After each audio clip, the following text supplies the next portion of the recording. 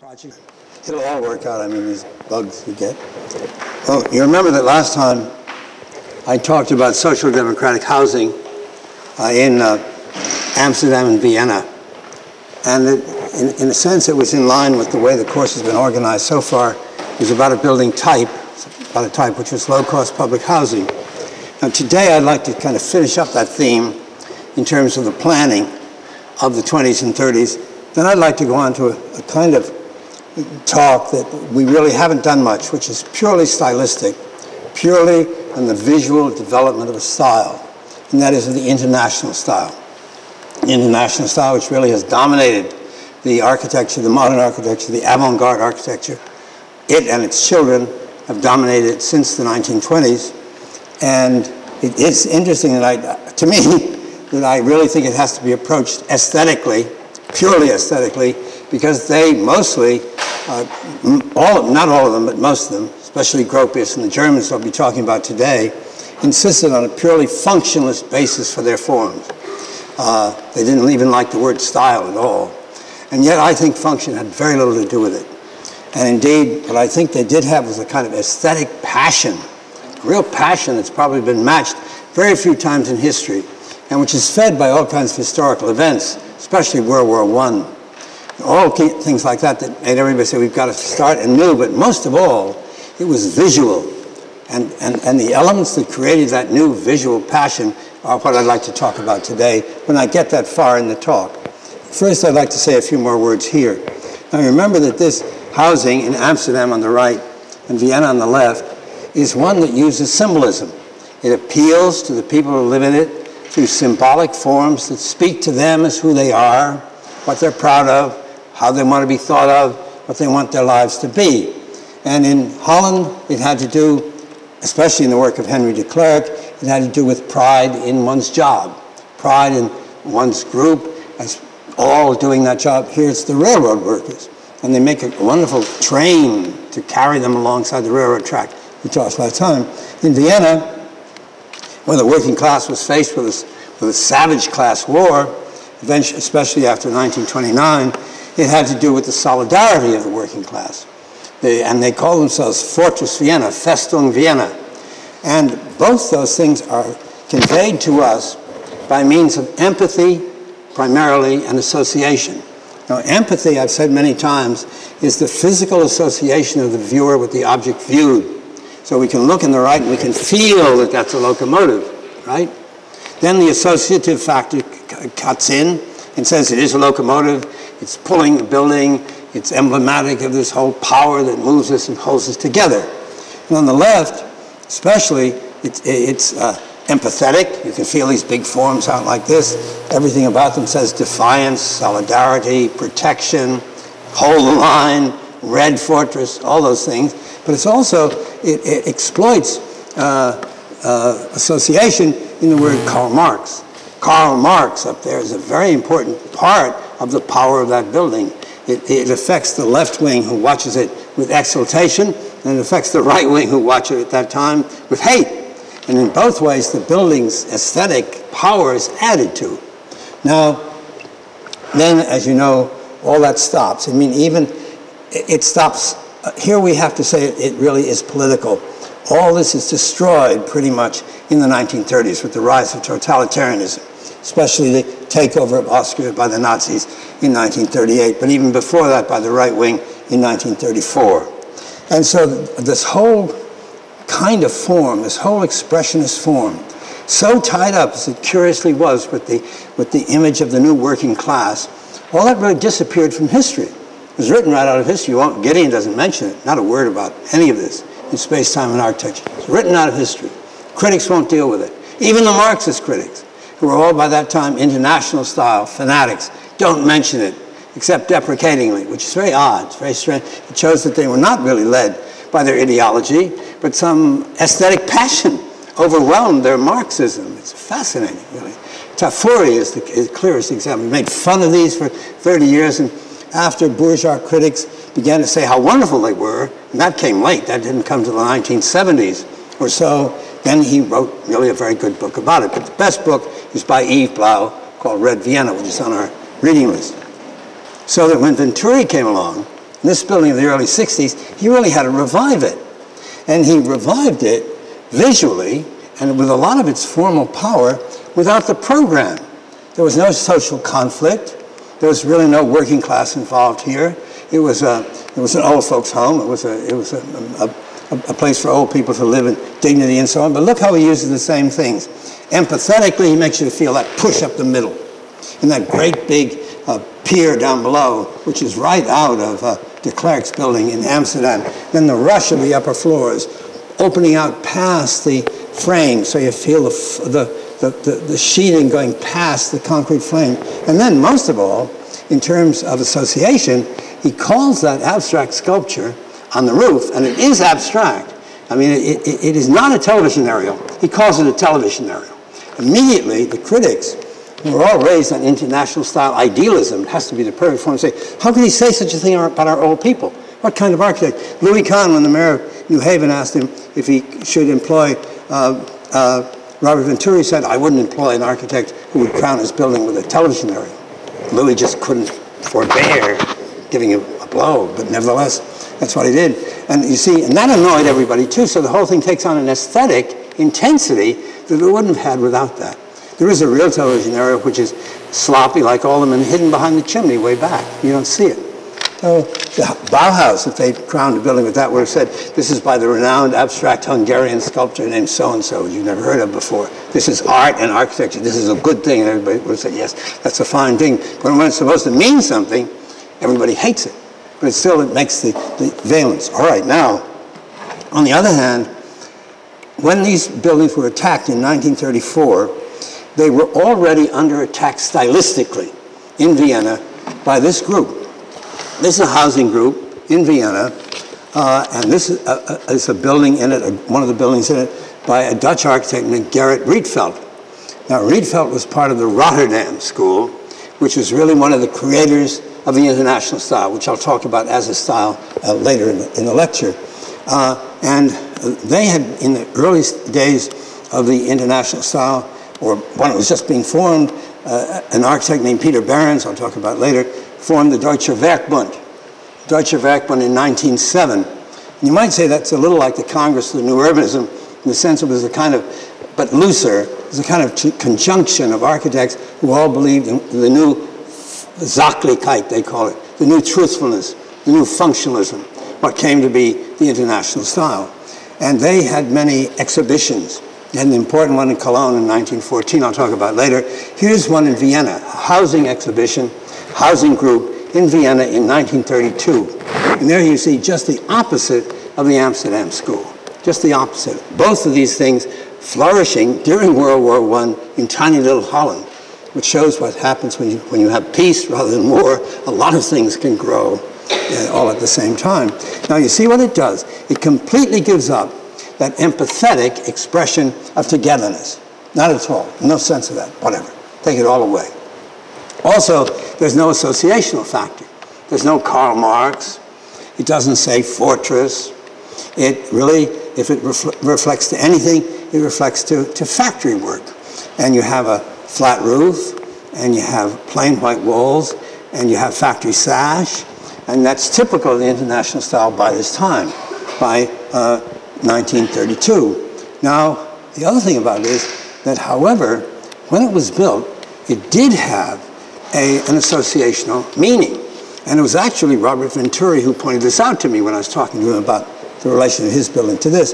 That is to say, in Eastern Europe, in 1932, flat roof, factory sash, white walls meant left wing. It meant workers' housing, because the international style had come to identify with that as well. It meant left wing. So when that was built, that may have been a provocation to the right wing too, but this is a good example of a very important art historical principle that different meanings can drain in and out of the same forms. That is, today to us, the Karl Marxhoff still says, because we can read it empathetically, it still says solidarity, defiance, all the things we've been talking about. The one on the right, because we've seen so many houses by Charlie Guathmy and everybody else like that, no longer says left wing, no longer says working class. No, it doesn't say it at all. So there's a good example of the principle that meanings change in works of art over the generations. Meanings change as the people who see them change.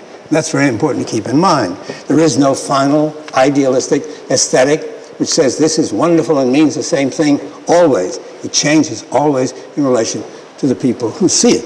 Now, there are more differences too. For example, remember, these buildings had no private bathrooms in each apartment. They had public baths, so there was that social intention to bring them together as a group. Now, these little buildings by Rietveld, each one of them is a little house, 3 stories tall, and it has a very sort of modern type of plan. You're very used to it in apartments now. And it's got 3 or 4 bedrooms, and it's got a little bathroom, which you can see there. So it does have the bath, and its indication is that you are private. Now you turn, you know, it's like Frank Lloyd Wright turning away from the public realm in his houses. This is more interested in the individual family, and it downplays the group. Now that's especially true of the plan. If you look at the plan, if you look along that road at the top, and you see groups of 4 or 5 houses with allotments behind them, you say, well, we understand that. Wait a minute, I'll come to that in a minute. You say, well, that's English Garden City. One thing the plan is not, consciously, right here in 32, when they were under attack by the right wing, it is not a fortification. You can't defend it. You literally cannot defend it. So they completely give up that whole sense of the solidarity, emotional, which you get with the rectangle, and defensible, militarily defensible, which you also get with the, so give both those things up. Now, why? Well, on the one hand, it looks as if they are invoking the English Garden City, rather than this urban kind of architecture that they were doing in Vienna.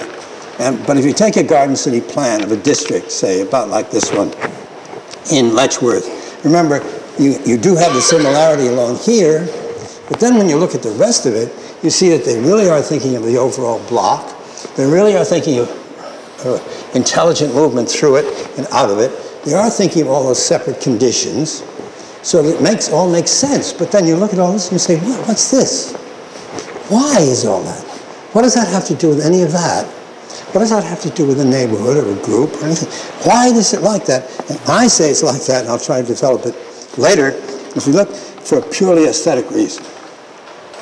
And I think if you want to look at one basic source, as we will for a lot of international style forms, we go down to a Russian painter who started painting forms like these on the left, which he calls suprematist in 1915.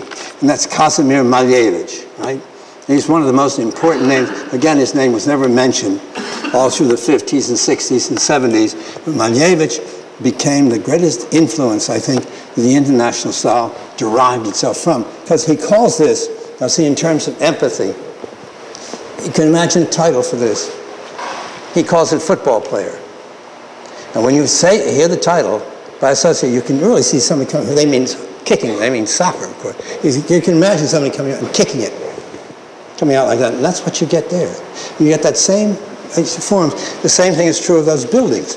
Each building is like one of those planes, like this, in this relationship to each other, which is a loose one, and really seems based on no function, based on a fundamentally aesthetic preference. Now, how is that going to work out? Well, it really works out in Germany. So I should talk now about German planning of the 20s, the same time that the Gemeindebauten were being built in Vienna.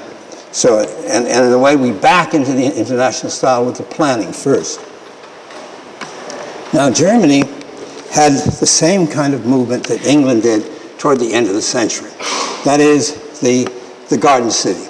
The Garden City, which is based on the vernacular tradition of each place. And indeed, if you look at a German group of housing just before World War I on the left, and English Garden City, Port Sunlight on the right, of just about the same time, by 1912, you see, you can almost feel it was done by the same architect, except you got the gable cut off in the same way, you got a whole bunch of gables coming down the street, and so on. You can see there's a closeness. And the Germans had a name for this, which is very much like the English development. They call it the Heimatstil, the homeland style. And what they wanted to do was to evoke the German village, just exactly the way the English wanted to invoke the English medieval village. And this is part of that same housing group, evoking that tighter German village along the narrow street. and the indication that this is connected with German's traditions. Now, there are two names involved with it, both of whom are very important later. One is a man named Heinrich Tessenau. And Tessenau is a really pretty good architect, and he's the teacher of Albert Speer.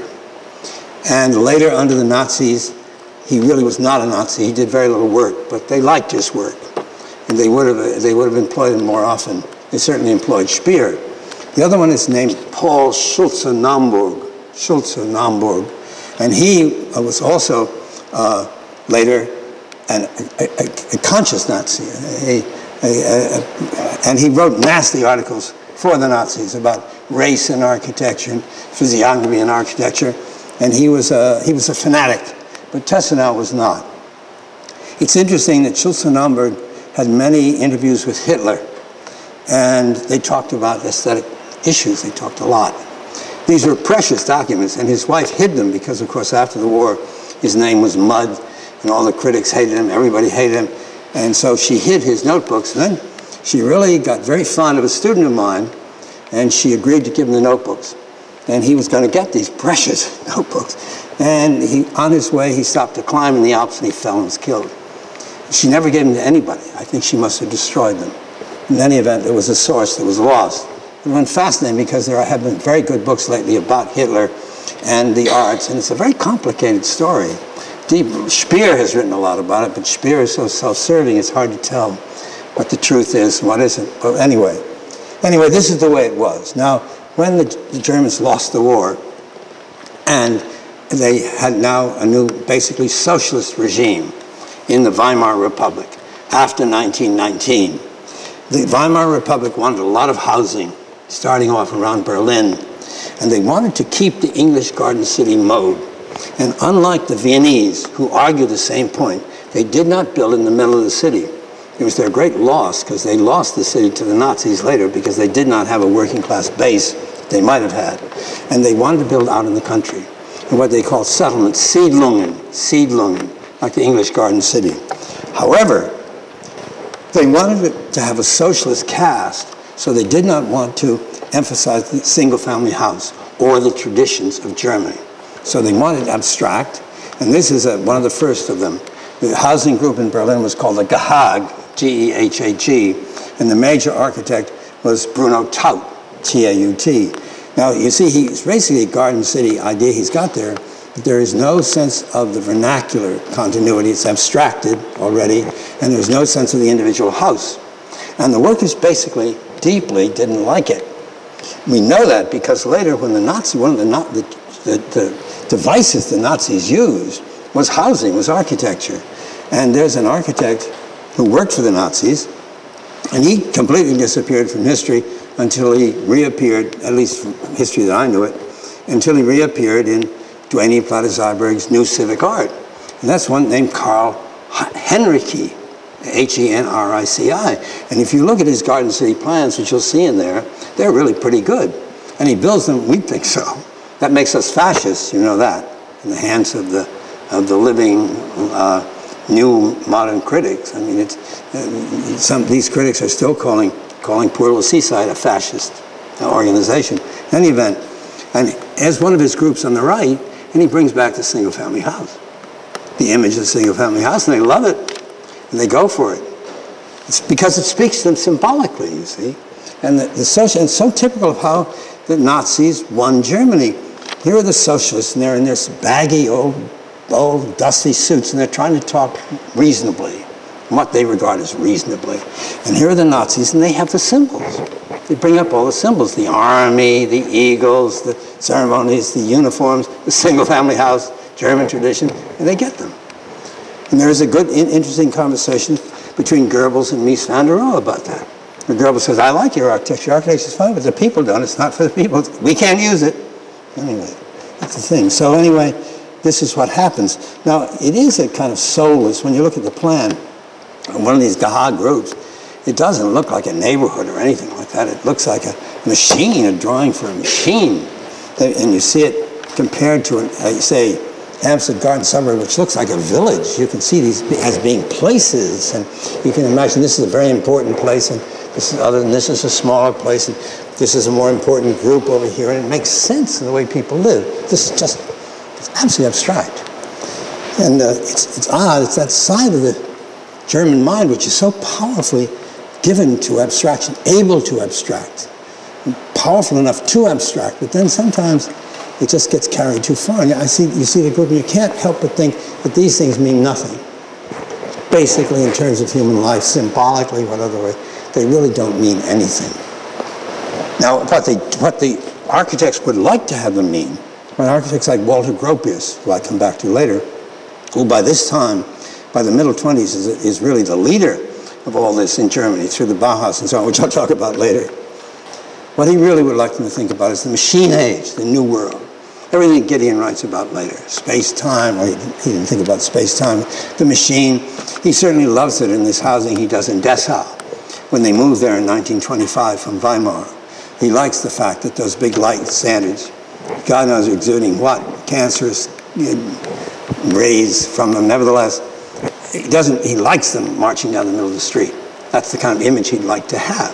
And the buildings are abstracted on both sides. The plan is still out of the village, like that. But logically, it turns into a long, continuous slab. And that's what happens in Frankfurt. And that, again, there's Ernst May in Frankfurt, who I talked about before, who controls the architecture. There's a group. It's a group of about 1926. And you can see it's really the same type that Riedfeld adapts in 1932 for Vienna. Each one is a house with the same amenities that we talked about before. But May is the one who took really the deadly step, which was this. If you're going to abstract it, then abstract it all the way.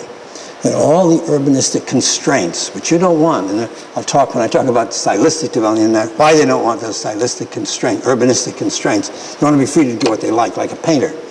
That this is the worst, that's a little better, that's a little better, but this is the best. Watch the focus. When I touched it, it went out. I don't know. Maybe I pushed the screen. It's a little better than that. In any event, each one is lined up. Each one is right there on the road like this. And the front of this looks in the back of that, or the back of that looks in whatever. And the indefensible slabs. Now, you know, that's what I pointed out had an effect on the Lindenhof group by Karl Ehn in 1926, where the front of the living units look at the back of the other side. In all senses, in that sense of unity, urbanistic unity is lost. Nevertheless, it still is closed on both ends. It still makes sense. It's enclosing a space that makes sense. But you see, these don't.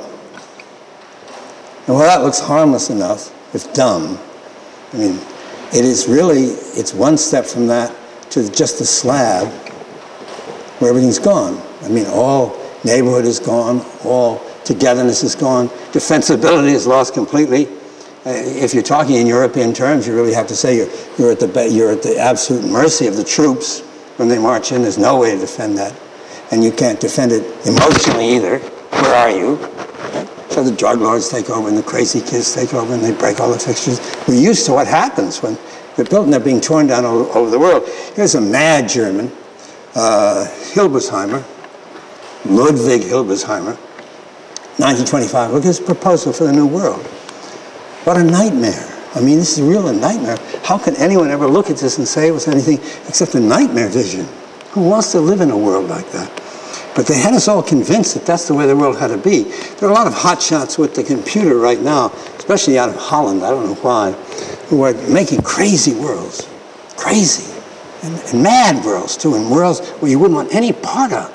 But they really, you wait and see. I mean, if those people have their way in New Orleans, they're going to be trying to propose crap like that in New Orleans right now, under that Kroloff and Betsky and all those people. I mean, they are architectural adventurers who are irresponsible and capable of anything.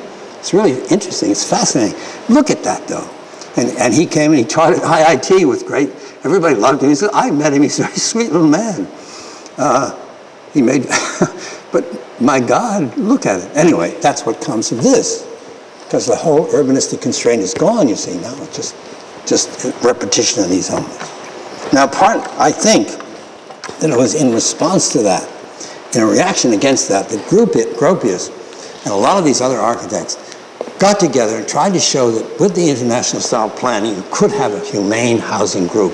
You could do it. So we should look at it from that point. And this is the Siemensstadt houses, in Berlin in about 1927 to 32. And you see they set them in greenery, there's all the planting. They're also affected by Le Corbusier's vision, which was a good deal like this at the same time, which I'll talk about later. And they wanted to make each one of these slabs different. Almost the basic type was Gropius's own, which is now fully developed international style, flat roof, white rendered walls, horizontal wings, balconies, so on and so on. And the plan is the plan you've seen before. You look at it and you say, why isn't that here and the kitchen here? And you say, well, they want to keep the kitchens back to back. That's why Philip Johnson so many years later said, I'd rather sleep in the nave of Chartres Cathedral at the nearest John 3 blocks down the street than I would in a Harvard house with back-to-back bathrooms. Well, you're back-to-back because the bathroom for whatever the case. You know, it's a plan that looks awful, but to them it must have looked fairly luxurious. Got a balcony, you've got a bath, so on. Same simple, but they wanted each one to look different. Now the only one that to me really looks different than any of the others, mainly because almost nothing is more powerful probably, is Bruno Taut's. Bruno Taut had one. And he's got a mean-looking building with these nasty little windows, those shining things, and he paints it these really strident bands of color. And I would have stood out like mad. I don't know what it would have said to you. It might have just been the only one that said anything like revolution or we're tough folks or anything like that, but that wasn't what they were after. Here's somebody, one by a man named Hans Scharoun. Now Scharoun passed himself off as an expressionist architect, but all he did really that's different than Gropius is have these curving walls here that are usually around the stairwells, and that's all. Things that Gropius would never have done. So what does that do to you emotionally or symbolically? Well, really nothing. Stop to think about it. Does it mean anything one way or the other? You might like it, all right, not like it. Doesn't mean anything. The one who's most different is a man named Hugo, and Scharoun survived Hitler to build some of the most horrible buildings in Berlin that you can imagine. One right along the walls, indescribable. The great orchestra hall that is really nice inside, but really like a decaying tent on the outside, really pretty bad. All of these things near the Potsdamer Platz at the present time. But Hugo Herring had a kind of revival of interest in him in the 1960s when Corbusier was doing his late style, expressing the concrete. But in the 1920s, he stood out against Corbusier. He said it's not to be geometric purity and so on that we want. We want an expression of structure. So he had the concrete, and he had the tile or the brick, and he had it more plastic. And it's nice, it's different, but see, it doesn't do anything emotionally that I can see. And they like to put these together like this. Now, when you see a group like that, and you think of yourself living there, you ask yourself, what does that do for me emotionally, say? What does that do to me in terms of satisfaction or feeling good about things or whatever the case? You say, well, it's pleasant. I mean, at least it's better than it might be. But does it say you're all together in a great luxury hotel, well defended? Does it say anything? It doesn't. Does it say you are noble people who are working in a great craft? That your work now, even though it's in industry, is noble? It doesn't do that either. It's kind of tries to get away by a kind of variety that doesn't focus to any meaning. Now, a good example of how bad that can be, I think, you find right there in New Haven, Connecticut. And right, it should have been a wonderful place. This is the line that boulevard, that diagonal boulevard that went from Temple Street to the new railroad station. That's the new railroad station by Cass Gilbert. It goes right through that thing which was never built. Instead, this thing was built. And you look at that, and you say, what's he after? And he tries to ornament a little bit, and he plays with the brick, a block like Rudolph. This is Charles Moore. And he paints the block a little bit. It's all that color's gone now. They paint it differently. That's Kevin Roach's Knights of Columbus Tower down at the end. But what does he do? I mean, does he There are people who don't want to be there, first of all. They're there because of what Frank Lloyd Wright called the iron hand of realty. They can't get to the suburbs. They can't get to a single-family house. They can't. Most of them are black, and they can't get out there, both economically and because of social pressure, codes and things.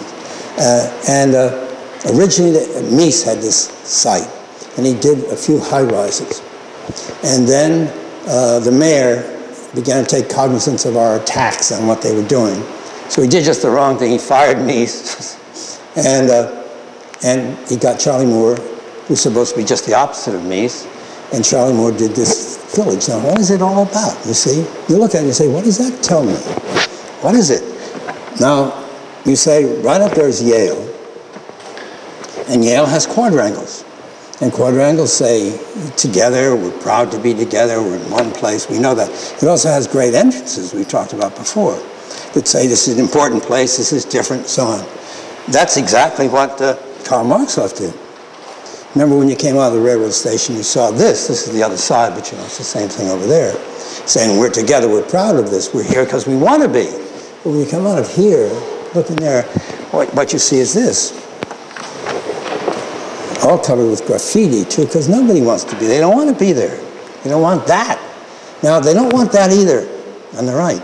And Karl Marx would mean nothing to them. They'd laugh. I go, what are you talking about? What they want, they showed us what they want. When I used to show these slides, I didn't know what the answer was to what they wanted, but there is an answer, probably not the final answer. We know what they wanted. They wanted Hope 6. They wanted the house. They wanted this symbol was stronger to them than that symbol, which we should thank God for, I suppose, in the United States, instead of cutting the funding so Hope 6 is dying, or dead, whatever the case. Anyway, so in general, and I'll talk about Corbusier later, international style planning is cataclysmic and disastrous, seems to me, in the long run, because it basically doesn't answer the basic need of human beings for symbol. Now, there are many ways to look at that. I once said exactly that at a meeting of people who were mainly ecological. They were very bright, though. And one of them said, I said, the poor need symbols, especially. He said, yes, that's why they remain poor. In a way, there's that's one truth. But nevertheless, it's a fact. I mean, especially if you don't have much, you have to share with everybody else, and you have to live by a vision which transcends reality. Anyway, the Nazis understood that. That's the horror of totalitarianism. Maybe other people understand it today, too. Now, what is the international style, then, which we talked about the planning? And we go back to Vienna in 1932, to that housing group. Now, this is one of the only few buildings in housing by Adolf Loos, the one who wrote Ornament und Verbrechen in 1905. And he didn't engage himself in any of those great Gemeindebauten projects. Those were not by the great name architects. The same thing today. And he did these two buildings here, two houses here in that group, where Rietveld had done most of the others. And you see, they're nice. And one thing he designed in terms of was a section where he had opened up a level and another level that cuts across. Whether that really happens there or not, he suggests it on the outside. But what are the major characteristics of this fully developed international style building of 1932? Well, first of all, it's abstraction. You can see that. It's really very abstract cube. Everything takes away from the abstraction, like a roof, for example. No, none. It's got to be a cube, like this. Which, when you stop to think of it, is odd, because buildings take rain. That's one of the major things. But this thing, we got so used to that flat roof. It had to be. Now, how far can you take that? Well, you take it right back, first of all, I'm sure, to the French revolutionary architects of the late 18th century, especially Claude Nicolas Ledoux. And some books were written, good book, one book called Von Ledoux bis Le Corbusier, by a man named Kaufman, from Ledoux to Corbusier. There is that jump. Corbusier does these things of pure geometric shapes: cube, globe, sphere, pyramid, shapes like this. And that's exactly what you begin to get. Now, you begin to get those first. Fascinating thing is, again, so many things are there in Vienna. And if you look at this building, the Secession building of 1896, 98, that we talked about before, by Joseph Murray Albrecht. You can see it's like one of those corbeaus. It's like a combination of the cube up here and the sphere, like this. And he's taking the classical dome, which he wants to suggest, but he doesn't want to use it, and he makes instead the Frober ball in the box that we talked about before. So he abstracts it like that. And that's 1896, 98. Now, here in 1906, there's a church called the Stone Church, which is interesting. It's named after a material, a stone church in the major insane asylum, as they call it then, mental hospital in Vienna. And it's by Otto Wagner. And again, you see how much it's like Albrecht, or like one of these. It's the sphere and the cube, but here it is, the dome. But it's a very abstracted and tough classicism. You can see it if you get close. See that powerful that thing is. The powerful, abstracted, cubical form that you have here. But you get one other thing that you don't have in the classicism of Ledoux, or the abstraction. He wants it to look like metal. They call it the Stone Church, but he wants it to look like all this is stone, cladding, but the way he details it, he wants to make it look as if it's bolted onto a frame. It look like thick metal plates. Maybe it shows it even better here. He wants it to look like metal. In other words, there's a kind of romance of the machine, of machine materials, of new materials. In National Style, always talking about new materials. New materials are involved here. And inside, that dome is treated with a surface pattern which makes it look like a light lattice, like a light skeleton lattice, maybe metal, maybe a light metal lattice. Everything is to break up the stone plane of the thing. Now that comes to fruition in a beautiful, classic, industrial material, abstracted building, which is the main public library. The main post office, Central Post Office in Vienna of 1905 by Otto Wagner. And you see the detailing there. It's like a beautiful set of columns, so on, but they're in metal here. And he picks up the lessons, as it were, if that's what they are, of the Crystal Palace. And they have the same shapes, which are reproducible in series right here. And that, you see, it's very different from that building of just a few years before, also with the metal structure inside. The Maison du Peuple in Brussels by Victor Orter, he tries to make it look continuous, like a plant growing, as we talked about before, and all of it like seaweed moving down toward the stage. All that. He wants it just the opposite here. He wants it abstracted. So it's a mixture of classicism, beautifully classic space, classic order, like this, in metal, in the new machine materials. So you get those two, the abstraction, the classicism, and an excitement about industry that you get here. You get the same thing on the facade. The facade is beautifully, classically sited in Vienna. This photograph, I hope, where we're standing, is on an important big boulevard that goes this way. Then in the boulevard, it opens like this, a small square. Put that in the middle. And then two buildings, you see them here, very close, very tight. Then there's a tiny little alley that runs there, and on that street, on that alley, is the post office. And it shines like that, because it's in this very light stone. It shines like that out of the darkness back there. It's a dramatic and wonderfully intense, close urban sighting. But again, one reason it does that is that he makes it look like metal. And he details it to look as if it's all bolted onto something, the frame. So Wagner is the one who brings together the classical, the abstraction, and the love of the new industrial material in Vienna. But then Vienna really isn't the place where this really, it doesn't really have the hardness and the bigness to do this. You have to go to Germany then to have this develop further.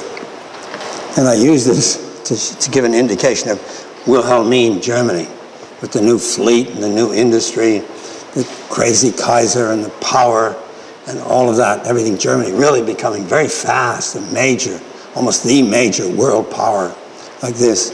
I don't know what it's for or anything, but it's a wonderful industrial, architectural shape of that period just before World War I.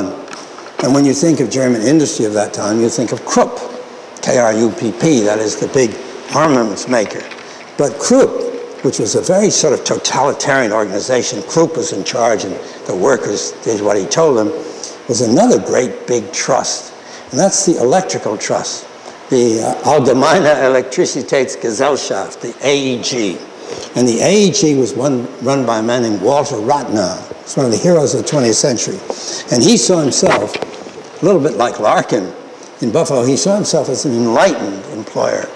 And he wanted his workers to be partners with him and share in the profits in the thing.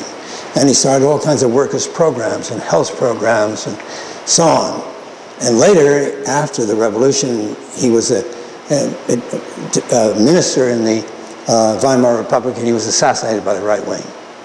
He was Jewish, too. That's another reason they hated him.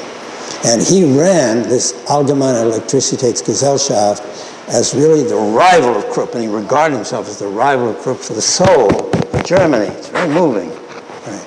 And look, but what you got this heroic scale, this kind of Jules Verne, like that.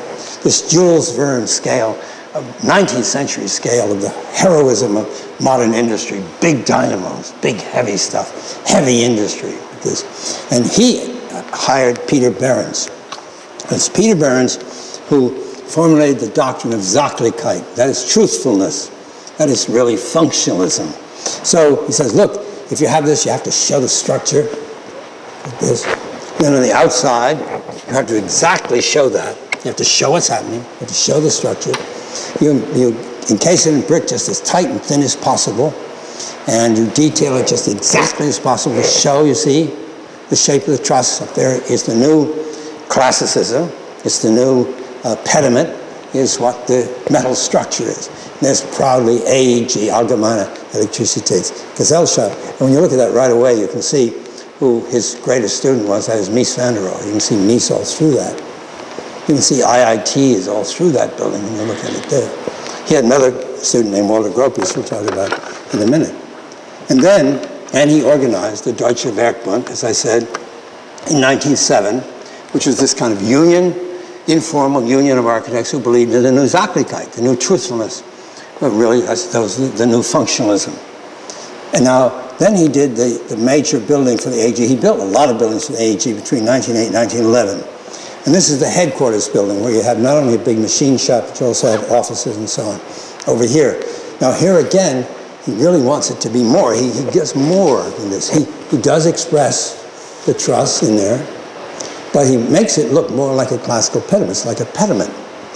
And then actually, if you look at that building, you see that it's really very subversive of the basic German tradition of Schinkel. If you go back to the Neue Wache of Schinkel here, you see you have the pediment, which you have here. You have the columns, but that's where he subverts it, because the columns support the pediment. You feel the load on it. But this is glass. The pediment projects. The glass is slanting back in, so it can't support that. It clearly looks as if it's hung off it. So he reverses the empathetic response to the structure here. That really looks hung off, this great thing. And that's added to by the fact that the big sides, like these solid sides, are now both there, but they're heavily rusticated to be even more powerful, and they lean in, they batter in. They're here at this point out here. You go back into here, you get that shadow. And here are the metal supports for the truss up here, and they're vertical, but this is going in. So you get this powerful play of forces which are going on there, and which come down in the end to that dark, powerful intersection, this wall. Look at the size of them in relation to cars. This little Volkswagen here, right here, is right in front of a detail which you'll see. It looks bigger than the Volkswagen when you really think of it. As you can see, it's not, but it approaches it in size. It's that big joint, which is a flexible joint. Look at that grind. You really feel the heroic power of industry, and how excited they were. I think Behrens is a very great architect, especially right at this period. And as I say, everybody wants to work with him. Corbusier later claimed that he worked with him. He didn't. He visited him, though. Gropius worked with him, and Mies worked with him. And Gropius was the one that first sort of tried to break loose on his own. And Gropius does this. In 1910, he builds the shoe factory, the Alfeld an der Leine. And it's, look what he does. He takes as As Behrens had taken Schinkel and subverted it, he takes Behrens and subverts it. First of all, he gets rid of the classical reference. Classicism is still there in the abstract geometry, but he gets rid of the reference. No, instead of that, he really makes the hero here the thing that is not really, it's a lot of it here, but it's not the hero, right? He makes the glass the hero. And all of a sudden he takes this big rusticated thing and he has just one of them, and he has the glass eat it up across the top. And across, against this heavy mass, he has that absolute transparency going right through there, like that. And of course that's not a bit like Frank Lloyd Wright, where the glass is always deeply under an overhang, so what you feel is the continuity of the void. You don't feel the glass. You don't care about the glass. But this, you see, is the glass comes to that point. Now the other thing you have is, as you look through the glass, you see changing, because of the reflections, transparencies of the floor levels, which are in there, behind the stairs, up there. Now, I don't know whether he had this in mind when he did this in 1910. I think probably not. But historians very soon made the connection. It's like the Cubist paintings that are being done at that time, like analytical cubism, by this one, like this one by Picasso, where you see, analytical cubism is kind of yeasty. It's as if you had forces coming into together, slowly shaping a form in the middle. It's very plastic, which projects, and which comes here with plane after plane after plane after plane, which you half see and don't see, and change, transparency. See, that's what you get there. Watch when I show a slightly different slide. Just slightly different, where the light is a little different on the glass. Watch that. See, it's different, see it? Really, it's a tiny bit. Gropius must have been really excited about that. The glass becomes the hero. Both its transparency and its reflectivity, and then the magic of things behind glass. Glass just eats the building over. It's really kind of wonderful. The first architect we've seen do that, really, that I can think of, in quite that same way. All right, and then the other things that we have here. First of all, besides that, it's also something that's going to be very characteristic of the international style, which always claimed it was very close to industry, is that now it's not like the Allgemeine Elektrizitätsgesellschaft. It's only a little shoe factory, and it's a small operation, and it's clean. You see, and it's nice. It's this nice little space. It's a sanitized world. It's no longer the heroic Jules Verne 19th century. It's a more 20th century sanitized industrial form, which the international style always goes for. You can see that there. And you can see it in the detailing. It looks very elegant, very puritanical, very abstracted, very spare. And it can remind us, as I said before, that it probably would, of Glasgow, Charles Rennie Mackintosh in Glasgow, where Mackintosh saw how delicate this becomes and how abstracted. The same way there.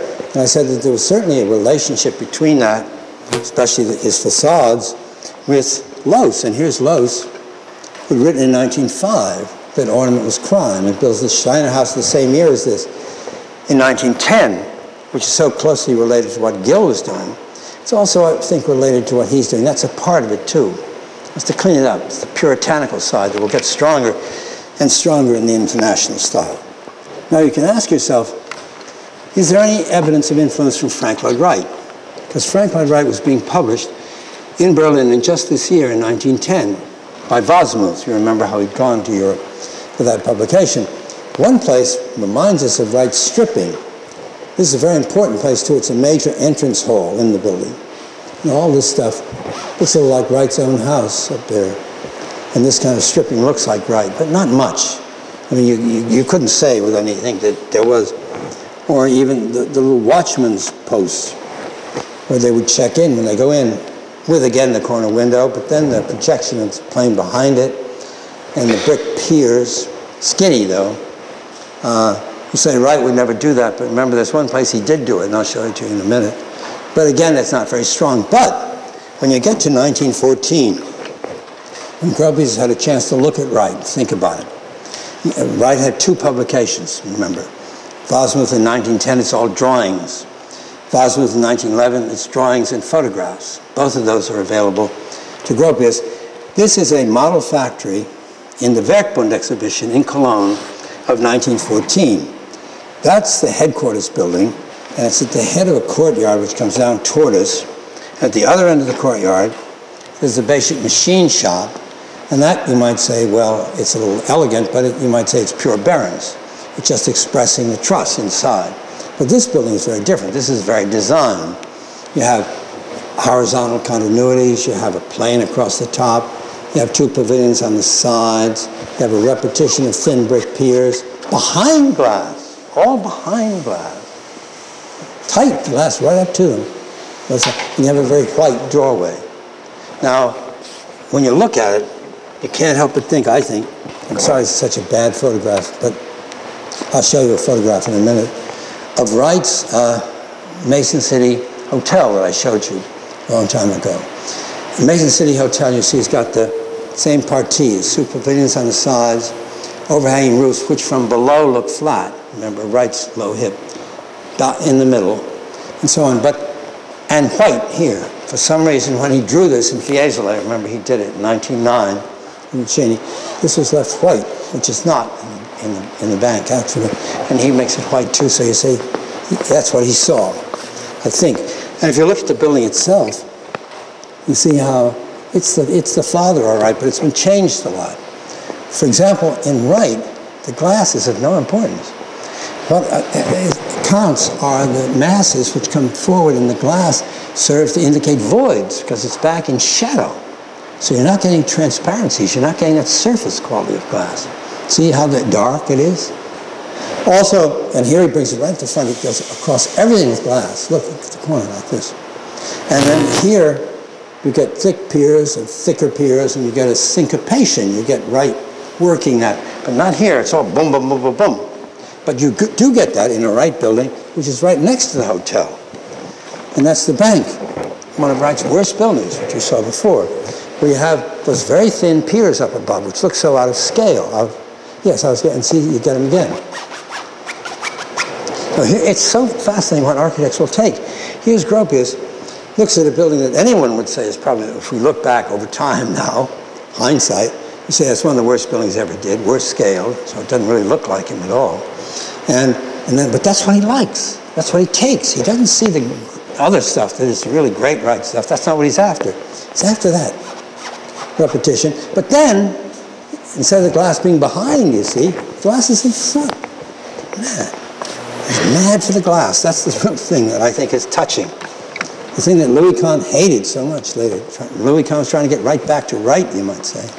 In any event, on the other side, you have a Wrightian suggestion too. The way you have it on a platform and symmetrical and plain overhead like that reminds you of an unfinished project by Wright called the Howard Boat Club of 1902. It's one of his few really flat roof buildings because it was a concrete slab. And it is symmetrical like this, and it slides by the building with the glass underneath it making a void by going over the solid corners like that, like this. But what Gropius does, he gets the solid corner and then he extrudes the glass like a glass blower. It's really wonderful. It's so pure as it comes out. That very thin glass with that helical, which must be a cantilevered slab stair going up inside it. And it must have really blown people's minds, as if all of a sudden he subverts the building, subverts the corner. It goes out like that. Now, unfortunately, I don't have a photograph of what it's like to walk up those stairs. But there was another glass building at that Cologne Werkbund exhibition in 1914. It was by our friend Bruno Taut early in life. And it's this cone, not nearly as elegant as these, but there is a photograph here inside it of the stairs going up. But the stairs here aren't as elegant as these, I don't think, either, because they seem to be able to see through it. It seems to be separate. Well, maybe not. It's hard to tell. Maybe these are just to light you here. Whatever the case, you really feel that that's a continuous slab. And it's a very beautiful helix inside that blown glass thing. So I would say, all right, here's Gropius in 1914, just before the war. I mean, just before the war. And here are his two buildings, and they both love glass. And they both subvert classicism, turn it right around. Almost, you might say, in favor of glass. Then he goes through the whole war.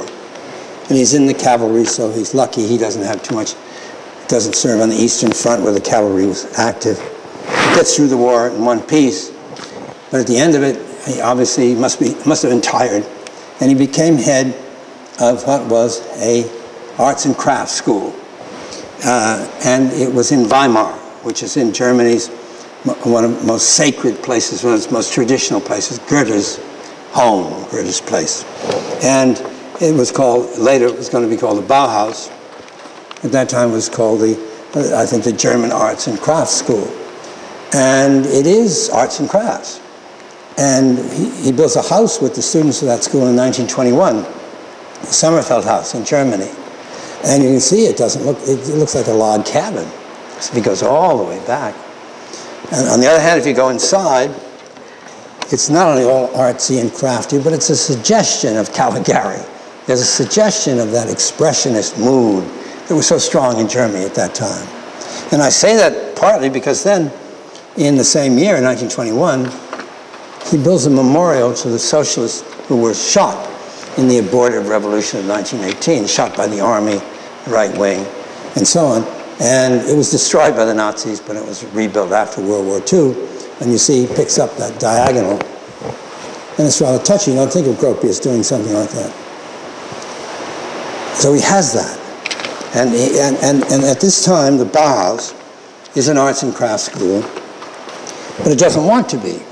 And he's building up around him people like Paul Klee, and especially his partner Meyer, and Itten, and Lissitzky comes, though they write him out of its history later and they have to get him back later. And they're clearly sick of the building they're in. And this is the building. It's by a Dutch architect, advanced for his time, named Van de Velde, about 1900, about the time the school was founded in 1906. And they have a lot of glass, but it's not what they want with the roof and all that. Not really what Gropius wants. Also, the student, it's getting more and more, doesn't like the arts and crafts tangle either. He wants to be involved with industry, getting all the hallmarks of the international style, and also its very strong leftist orientation. It's interesting, they don't do a damn thing for workers' housing, really, that makes any sense, but they do more talking about the social revolution than the architects who are really building great workers' housing at the same time, nevertheless. And so the townspeople in Weimar are sick of them. They're Reds, they're nasty, the students are making trouble all the time. They want to get out of there. So finally they get shunted off to East Germany, toward the east, where you have an industrial town, a tough industrial town, more in accord with what they want. And that's Weimar. I mean, that's Dessau. Now, they start building the new Bauhaus in Dessau in 1925. They move in late 1924. They build the building in 25 and 26. And you can see the style has completely changed, utterly changed between this one and that one. It's a new world. Now, and it's farther than anything we've seen so far, either, in the development of the international style. Only the glass, and that beloved glass, out in front of everything that we see it again, it's come back now. But this whole hard, sharp organization, this graphics along one edge, that whole composition, that's new. Now, that whole composition comes from painting. There's no question about that. I talked about the pictorialism of architecture that really starts early in the modern age. And now this is one where the modern movement utterly claims the opposite. Hitchcock, who was one of the great historians of the international style, would never, later he wrote a book called Architecture Out of Painting, but he didn't mean it. He was late in life. He always attacked the connection with painting. He didn't like it. He wanted it to be out of architecture. In that he was absolutely mirroring the basic thoughts, but they really were. It was painting. This is one of the real things. The left hand didn't know what the right hand was doing. That's what used to bother me about Harvard's education, about Gropius' education at Harvard. The left hand didn't admit what the right hand was doing, and I thought that was always dangerous. In any event, how does it come again? It starts with Cubism. We're always talking about the events of around 1910. Gideon is the best one to read the propaganda on how this develops. Or not the way it develops, but what they believe. And remember, Cubism starts to abstract, right? This is analytical Cubism. Now, however, a few years later, they're doing synthetic Cubism, which takes that yeasty, chaotic look of analytical Cubism and clarifies it. So he simplifies it. Fewer forms, clearer cut. Then the Dutch, God bless them, take it and abstract it completely. And that's Dutch de Stijl. That's the Dutch de Stijl movement that develops around Rotterdam in World War I. The best known people, of course, are Theo van Doesburg and Piet Mondrian, right here. Here's Mondrian here. So the paintings are 1920s, but he's doing this in the teens at this time. Now, in 1910, a really very good German art historian who nobody would pay attention to because he did work for the Nazis, but nevertheless he was a good one, named Ernst Warringer, wrote a really very good book called Empathy and Abstraction. And he tried to say, he saw how important abstraction had become. Look at this, already in 1910. And he saw how important it was. And he said, once we had empathy, and he associates it with 19th century classicism, with the physical association of the viewer with the object viewed, as I already said. He talked about that. Then he said, though, now it's changed. Now what's come in now is abstraction. And with abstraction, we don't have empathy. We have pattern. We have an appreciation of pattern. Now here's where I diverge from it. Because I say, if you look at a Mondrian, you really feel it empathetically. It's the real test of it. You don't have to have the human figure to be able to identify physically. Otherwise, you couldn't identify with paintings at all. Not really. So what? Sometimes the red is up there and it's big, tiny yellow thing down here. This is pushed over this way. Big white square. Sometimes that's all space. Little space on both sides. And I claim you read Mondrian purely empathetically. Look at this one. Just look at it. Now look at this one. Phew. I mean, really, it comes over. I mean, it's dramatic. This is terrific stuff. It really is. And look at, no, let me do it again.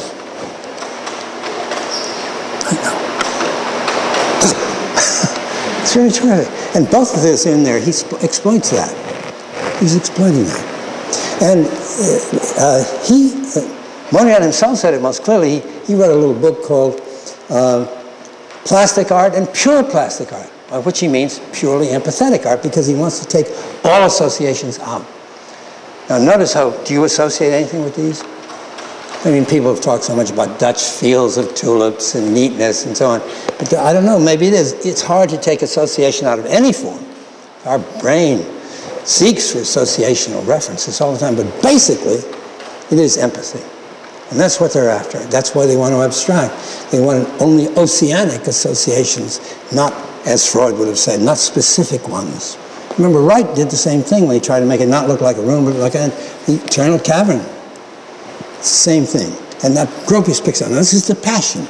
I hope you felt that, because you go over to the library, though, which I do after this class. I love to get in those crazy books of this period. Really wonder where you really feel that's what they care about. That's what really has a dignity in this whole crazy process, is the aesthetic passion that's in here for these things. I can remember the time I'd walk down Chapel Street, New Haven, and say, why can't all storefronts be like that? Why? Why does it have to be anything else? I mean, you may think I'm insane. It may well be the case, but if so, we all were in that period, basically, if you're really involved with this kind of thing. And of course, I came to it late, but nevertheless. And at the same time, in Holland, in Rotterdam, Café des Unis, by J.J.P. Oud, O-U-D, same thing. Look at him, how wonderfully he goes with this, which might almost be a Van Doesburg, but it really is a Mondrian. Like this. All right, so you can see that. Now, there's another question to ask ourselves. Can Frank Lloyd Wright, whom I pointed out before as being important, can he have any part in this? Well, if you take the second Wasmuth volume, where you get photographs. You get photographs where Wright houses all of a sudden do not suggest any urbanistic setting. We know how important this is. This is the Ward Willets house. We know how important it's fitting into the lot is in the Ward Willets house. But you get a view like this, you don't have any sense of the lot. You don't have any sense of urbanity around it. It's spinning, it's free in space. And look, see, if you take this, it's not hard if you take the roof off and flatten it all to go to that. It's very close. It's very, very close. Now then you go from that to the other style art, one of the other, which is sculpture. And you get a sculptor named Van Tongelu, and in 1919 he does this. Now you see, this is now like this, without the stripes. Take those off, become plastic. And they're all coming from one plane. Now you can take that, and you can make a house out of it. As Rietveld, again, old Gerrit Rietveld does, in the Schroeder house in Utrecht in 1924. where you see, look, he doesn't give a damn about the site, about context. Look where he's at the end of a housing group. Look at it. Look at the scale. He takes this little lot at the end. He has a nice chance. He doesn't give a damn about them. He's a little painting. You see, it's really this now turned vertical instead of horizontal. But in this photograph, it even does look. It really doesn't look. The horizontal plane doesn't look as important as it is, and it isn't. It disappears here. You have an abstract composition, basically coming forward. Now then there's that other side. There's that side that now that you're free like a painter, why should you have any urbanistic restrictions? That's what they couldn't stand. Why do you have to? Hitchcock, who was my beloved master, nevertheless, he would talk about the buildings around the Étoile in Paris. And he would say, they're very nice buildings, they fit in very well where they are, but they're only building, not architecture. Because they're urbanistically contextual. Madness. It had a standard, like a bunch of buildings became like a bunch, and they still are for the public, for the magazines, like a bunch of paintings. You go from one place to another. Each one has to be different than the other. Each one can be, because the art is completely free. What does the context mean? What does the city mean? No, it's not to this vision. You take it, it can't stand up to this vision. And of course, this is a totalitarian vision. I mean, it's not founded, it's not pointing toward blood or conquest or anything, but it's totalitarian, it's all one. It's jealous. And here's Van Doesburg with Van Esther, 1922. Now he's got that spin. Now he's got it where it's free of everything. It's free of statics, it's free of weight and mass, it's free of diminution in space, it's free of all binocular vision, it's all monocular. They get rid of perspective, which is what Wright used to use all the time. He said they have isometric. Why do they have isometric? Because in an isometric, 30 and 60, it looks closest like a cubist painting, like this. Also, it's simpler. That's very important for the schools. You know how simple it is to draw an isometric. It's the only kind of drawing I can do. Isometric is so simple. It's true dimensions, 30, 60, no problem. Perspectives are hard. You got down there, space. So you get an isometric, and you have all around you is the house. Sometimes it's upside down, sometimes it's sideways. But which is right side up, which is upside down? Where is it? It's all spinning. It doesn't matter where it is. There's no structure. There's no mass. No statics. It's all free float. You're as free as a painter, and you are a painter. He is a painter. Right there. And see, they can get that from here. They could see it there. Because again, that great principle of misreading, you always misread your influence to tell you what you want to see. Always. In any event. And so you get the Bauhaus spin. And the good thing is that this is the photograph they loved of their Bauhaus. So you see it free from all urbanistic restrictions. But we know that there are buildings all around here. And we know that there actually developed quite a decent relationship between this and the building across the street, but they airbrushed all that out. That stuff was there. They doctored that photograph. They took it all out because they wanted free, floating in space. Now the other thing, so we see where all that comes from, let's say. And then, how about all this glass? Well, we saw that Gropius always liked that, and before. And here you have it, but here you have it in a very special way, where you have the normal pattern and structure behind it, and the glass just a little forward.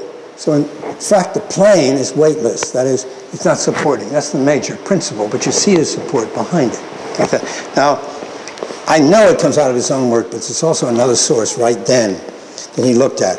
And that's, again, that J.J.P. Oud in Holland.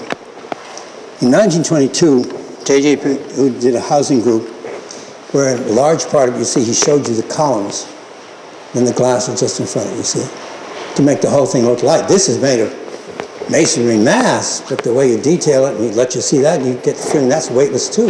That's the whole idea of it. And you see how much this is a small thing if you compare it with the Amsterdam school, where you feel this city building, massive weight, so on, all that, big scale. This is really suburban.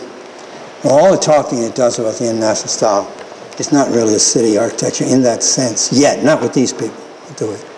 And the reason I show this one is that in the very first scheme that Gropius and his partner Hannes Meyer proposed for the Bauhaus, you can see how they're affected by this. got the curving thing like food.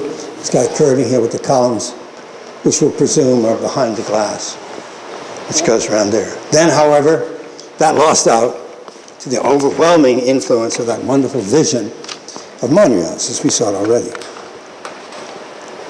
And of course, there's the glass, though, used in that way. Now, that glass is so important because the vulnerability of those surfaces, whether glass or stucco, painted, it is picture architecture. Look what happens to it when it's not kept up properly.